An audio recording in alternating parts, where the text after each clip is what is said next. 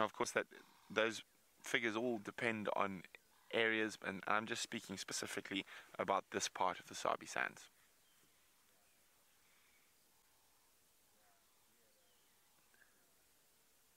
Well, it's all calmed down now,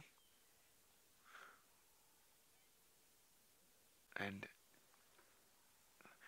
and Thandi is deep in the thicket with her kill. You can just see a bit of her there, and tail flicking out.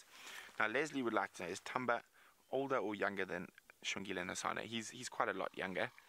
Then he's only 9 months old at the moment. Whereas Shongile and Hasana are well over a year now. February, March, April, May.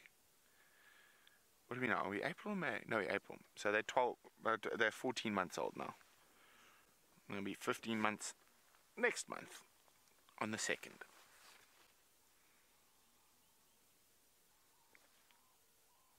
Now, Thandi was just, looked like she was, oh, here we go.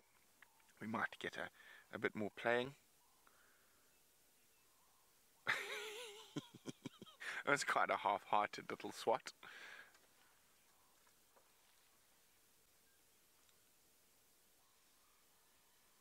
Senzo, just keep like very still if she comes close to us.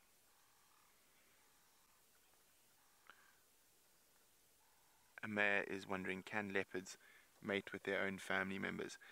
They can, and they do. It's not nearly as bad as inbreeding in human beings, but they can inbreed for up to 4 or 5 generations without any adverse effects. But generally, what happens is the males will disperse to try stop that. And even adult males, oh, come wide, he's in the stalk mode again. Mom's running away. There they go. And they've gone right behind us. Oh, tackle. Isn't that awesome?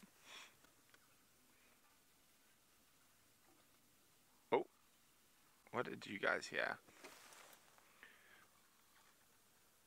Well, as I say with Thandi, always got to be a little bit more cautious than some of the other female leopards we have. So I always tend to stay a little bit further away from her.